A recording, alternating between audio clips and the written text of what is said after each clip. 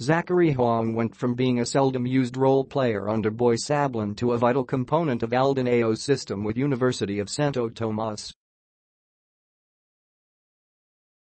The 6'3" forward was a predator on the loose at the start of the second round of the UAAP Season 81 men's basketball tournament when he led the Growling Tigers in their 78-70 win over Far Eastern University Sunday at Mall of Asia Arena.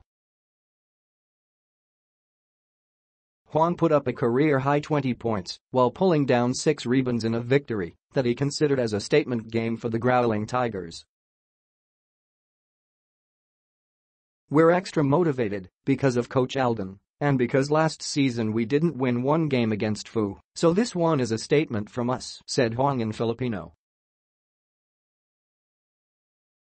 The Growling Tigers were a miserable bunch in Season 80 when they lost 13 straight games before winning the final one against University of the East, 88-85. It was in that season that the fourth-year Huang played a shade under 10 minutes a game and averaged just 3.1 points. Under Ayo, Huang has flourished and has averaged 9.3 points and 6.5 rebounds.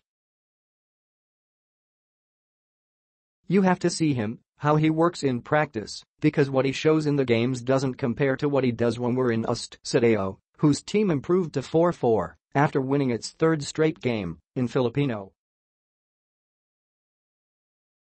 "Zach is one of the veterans, but he's one of the players that will give it his all in practice," added Ayo. "He's tough mentally and physically, and he just wants to play." Huang credited Ayo for revitalizing his game with the Tigers.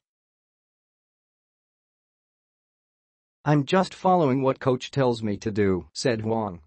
"If I follow his game plan, then good things will happen."